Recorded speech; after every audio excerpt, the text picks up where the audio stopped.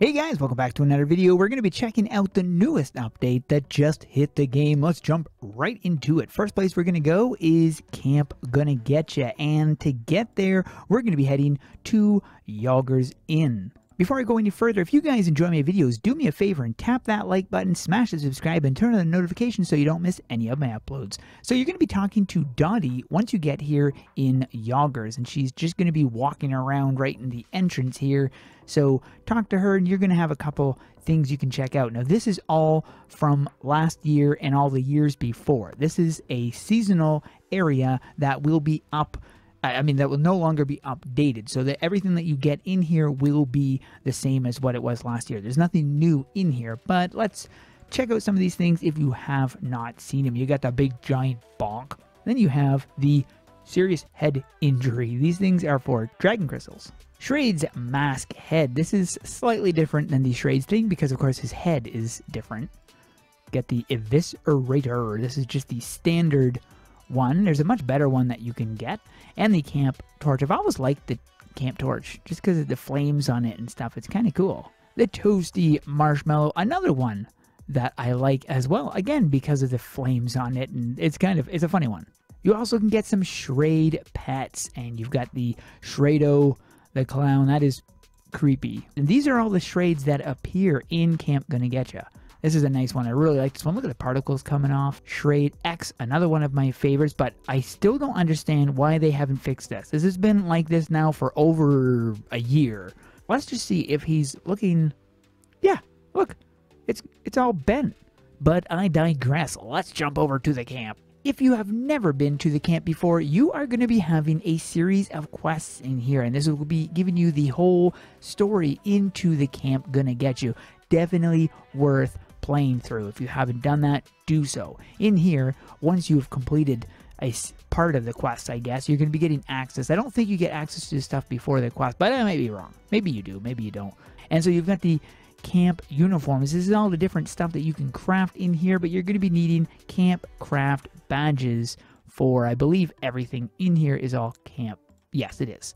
So some of these things are really nice. I like this. Nice dark red on that. You get a couple outfits like the Campy Mage.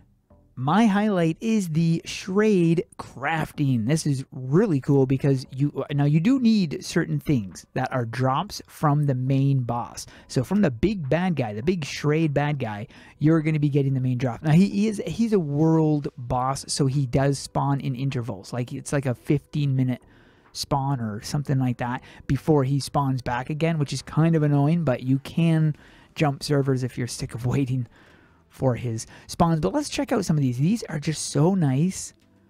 Absolutely love these weapons. If you're a Legion fan, you're going to want that.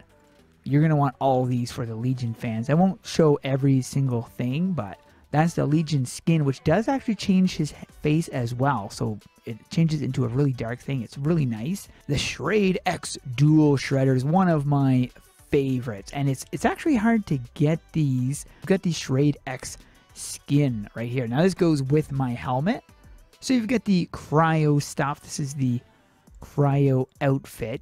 The Eviscerator. This is the Pit Shrade's Eviscerator. Such a nice weapon. Really like that one. One of my favorites. And you got the Pit Shrade stuff. The Shrade has been spotted in this location. So let's go and check him out. We need to find him first. Oh, he's right over there. Now this is, which Shrade is that? Is that the Sunken Shrade? Because you have, yeah, that's the Sunken Shrade. You have a multiple amount of Shrades that spawn in this area. From the Sunken, you have the regular, you have the Doomed, you have the Cryo, the Pit, the Legion, the Shrado, which is a clown. This is where the dungeon is, right over here, the nanite place where you can get the nanites. Now there are some stuff here as well. You've got the Space Camp shop, but you're going to be needing a hidden key to get access to that. So if you are wanting access to that, just head right over here, and we're going to be zooming our camera in close to make it a little bit easier. Because under here, you're going to be finding a chest up against a wall right here. Interact with that chest. I said interact with that chest. You've got a metallic key. Grab that, and you're going to be getting access to that where am I going? Over here.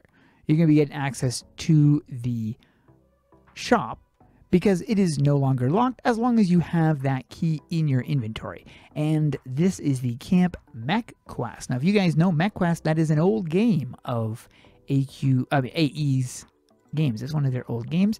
And you've got some nice purple and dark shoes with some nice things right here. Camp wear. Looks quite funny with the outfit I'm wearing, but... So the Xenoscythe spaceship is a level 5+ scaled area, and this is a difficult place. This is a very challenging dungeon. But you do get some drops out of here, and the main thing that you would be looking for is those nanites that you would be using to craft the items that you want.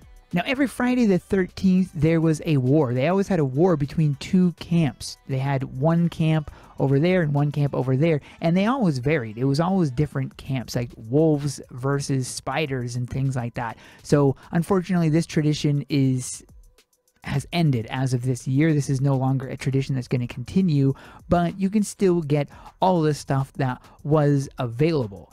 Unfortunately, there is no win thing, so there's no flag available, but if you guys were here for the last one, you were able to get one of those rare. All those flags that you obtained from the previous wars are now perma-rare.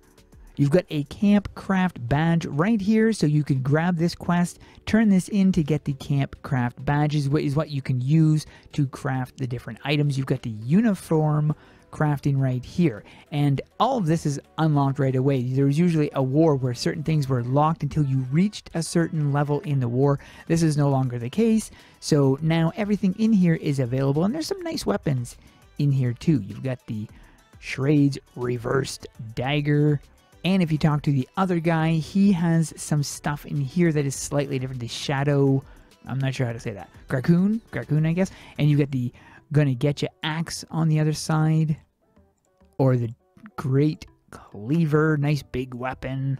So if you head over here to the blue side of the camp, you're going to have this right here. Now, if you're not seeing this door, if you don't have access to it, then it's probably because you're not, you have to get a certain ways, like I said, into the storyline that is in this area. And so in here, you're going to be having access to a new, wait, you can look in the bed? Oh, okay, that puts you to sleep.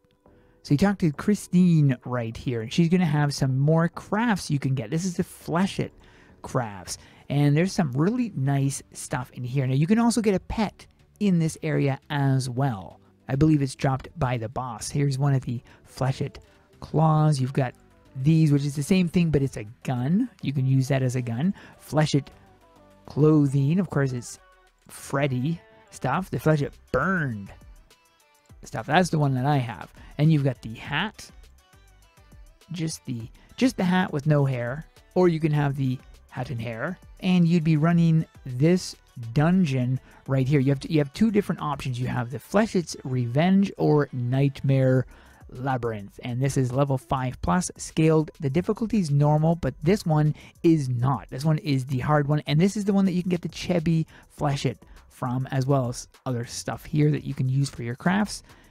So in this one here, you do not get the Chibi. So if you're going for the Chibi, you'd be going for that one. Otherwise, if you're just going for the regular crafts and stuff, you could be obtaining it from here. I will not show you the dungeon, but I will tell you the dungeon is awesome. I also want to clear up some confusion. The cabin in the globe area is not a seasonal area. This is an area that is a permanent addition to the game. So more things would be, I'm sure, added to it, but this is not an area that will be leaving when Friday the 13th ends. I'm sure most of us were assuming that it would be disappearing, similar to Camp GonnaGetcha, but Camp GonnaGetcha is a seasonal. This is not a seasonal. Gold Raven will cover the rest of the update in tomorrow's video. Stay safe out there, and like Gold Raven says, keep those swords swinging. Goodbye.